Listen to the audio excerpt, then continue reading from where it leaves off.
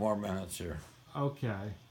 Yeah, I guess, Fred, you were saying earlier, maybe you have a lot of fans out there. How is your health doing? How would you update it, your health? Well, I'm doing okay. It's I don't know what it is, but whatever it is, and I'm going to make the best of it I can. That's all I can do.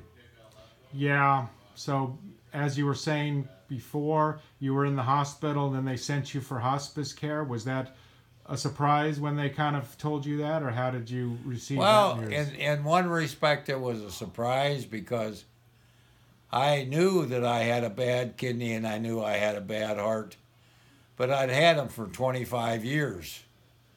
So now, all of a sudden, for them to say, hey, those things don't function at all, that was a surprise. Mm-hmm. And as you were saying earlier, how do you feel about, the future and that sort of thing regarding your health? Well, the future's the future. It's whatever it may be. I'm uh, I'm a guy that lived a long and really good life.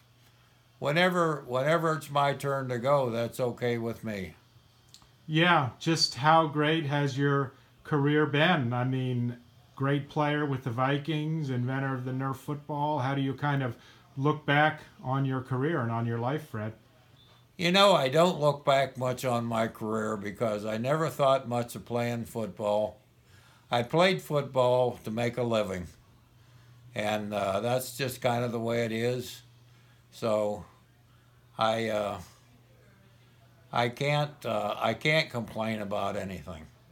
And how has the outpouring of support been from some of your teammates, knowing that you're not in the best of health? Well, the support from the teammates is great. They call and write and do all this stuff all the time. And you had mentioned how fortunate you were to have been able to attend the 50-year Super Bowl IV reunion in September. What was it like having had a chance to go to that event? Well, I played in all the Super Bowls and stuff, and to be honest with you, the one thing I didn't like about football was playing in the Super Bowls. It all was made for TV. If you'd won one of those four Super Bowls, might you feel a little bit different, Fred? I don't think so. I really don't think I would have made much difference to me.